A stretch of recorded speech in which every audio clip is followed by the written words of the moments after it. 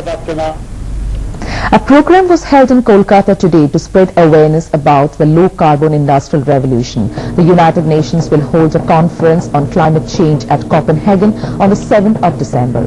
Acknowledging the responsibility to lower carbon emission, British Deputy High Commissioner Sanjay Wadhwani stressed on the need to usher in a low-carbon industrial revolution through a legally binding treaty. He said the conference must lead to a treaty with regard to the lowering of greenhouse gases.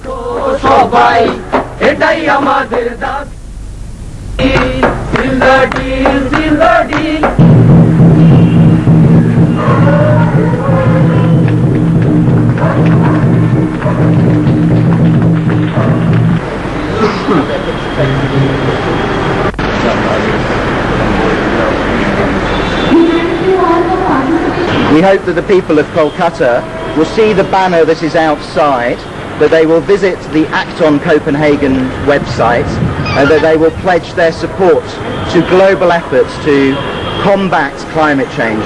This is a global issue. It affects every country. There are no boundaries between the emissions of carbon dioxide, so we must all work together.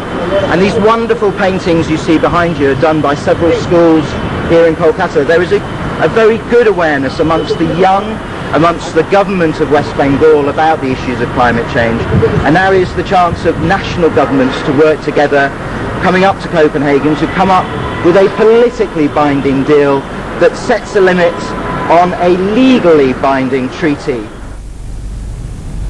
Urging the developed countries to take the lead in lowering carbon emission, State Minister for Environment Shoilen Sharkar said developed nations must take the responsibility for the high degree emission of greenhouse gases as a fallout of their policies. A street play along with painting exhibition by city school children aimed at spreading awareness on the harmful effect of carbon emission was also held today.